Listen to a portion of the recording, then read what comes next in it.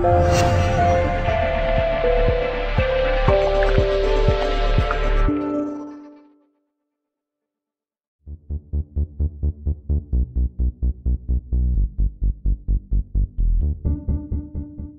are you finding it? How do you enjoy today? Yeah, I really enjoyed today, to be honest. I think we played a lot better today. I think the shape the gaffer's been working on all week proved itself today and showed we were a dominant team. Should have won, pending a few decisions, I think. But that's the way it goes sometimes. Luck's obviously not going with us at the minute. Very disappointing first game, myself especially. But obviously, just want to keep getting fitter and keep getting better and keep improving. And hopefully that luck turns and then we can start going on a run. So I know you're an experienced player, 260 odd league games under your belt. After last week, did you feel, even a player at your age, at this stage of your career, did you feel you had a bit of a point to prove to these fans today? Yeah, massively, because obviously since I left Chester I'd not played for 8 weeks. Yeah. So I think it was obvious to see I was a bit rusty, to say the least, but obviously these things happen. And I've got, like I say, I've got a point to prove, not just this week, next week, the next, however many games there is. But having said that, you must be massively pleased with your personal contribution today. I thought you were terrific today at right back, defensively and getting forward as well. Yeah, obviously the gaffer's given me a licence to get forward, and especially in that new shape, so which suits my game, because that's the type of player I like to attack. But obviously I'm a defender first and foremost, so I've got to defend. But no, I really enjoyed today, proper good old conditions, and yeah, I did enjoy it. Enjoyed today, but probably not the result that we wanted, expected, and probably deserved. I mean, you were quite close to it. It's handball, isn't it? It's definitely handball. They've watched it back, and it's not just one hand; it's two hands. Yeah. So obviously, it's just the way the luck's going at the minute. You have to just move on, not dwell on it, keep positive like the gaffer has. To be fair, he's a very positive person. Drummed it into the lads that we need to just keep going, keep being positive, and it'll turn. And once that does, I think we will go on a good run.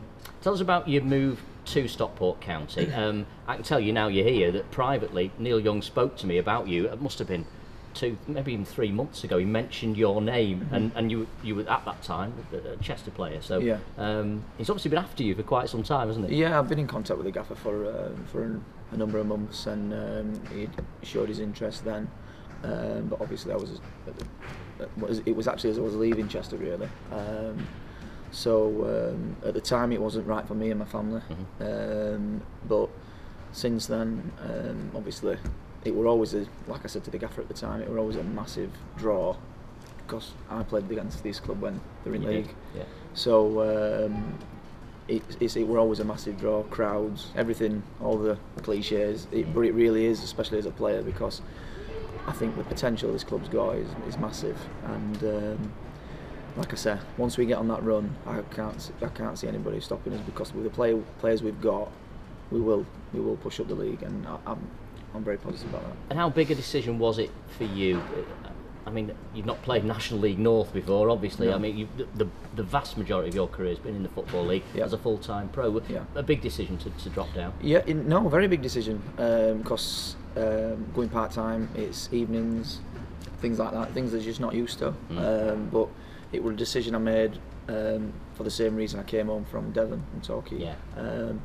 I wanted to be close to my family, spend a lot more time with my family for personal reasons, and it were a move that, to be fair, once the gaffer showed his interest again, I jumped at, to be honest, and I'm not going to regret it for 1 minute, because I know it's going to be a positive thing.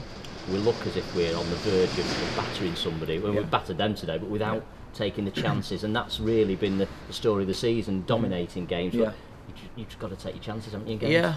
Yeah, of course we have, but I'd be more worried if we weren't creating chances. We're still creating the chances, and it'll take, I've got a feeling it's going to come off someone's backside or something like that. It'll be one of them sort of games, and then we'll just go on, and I think we'll give someone a good hiding, and hopefully that's the second week. And at that other end, Dale, that back line that you come into, you're all over 13, aren't you? I think you're the youngest in there now.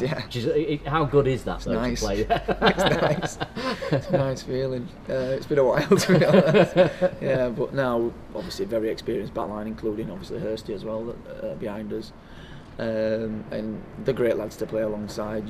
Obviously, we all talk, we all organise, and you don't need to worry about the players, because they've been there, seen it and done it. So It's good, like I say, it helps me settle in more because I can just worry about myself instead of worrying about everybody else.